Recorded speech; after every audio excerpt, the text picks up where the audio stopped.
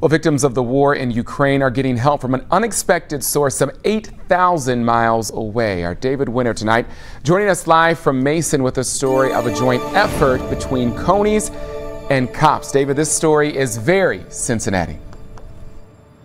Yeah, it sure is, Kyle. It's a cute idea for, of course, a very serious issue.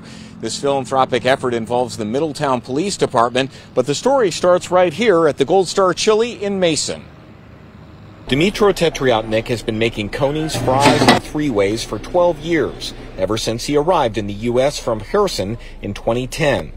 He watched the war unfold in Ukraine on television while his aging parents and sister ran for cover.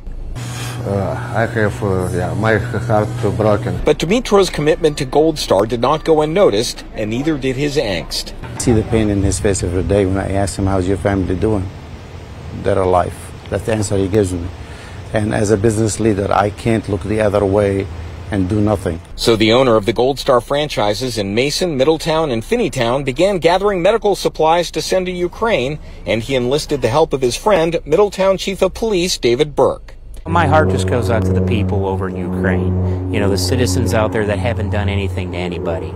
And, you know, they're hurting out there, and we just pray for them every day.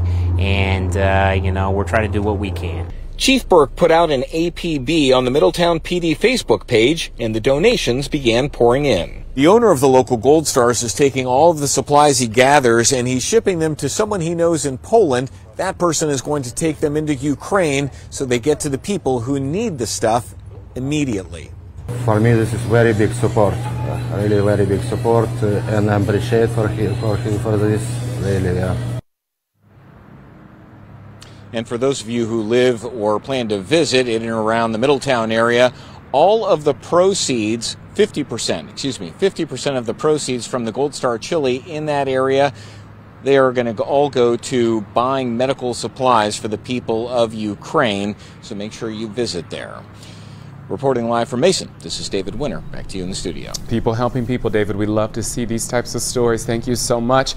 And if you'd like to help, you can drop off medical supplies or cash by the end of the week at the Gold Star Chili locations in Mason, Middletown, and also in Finneytown.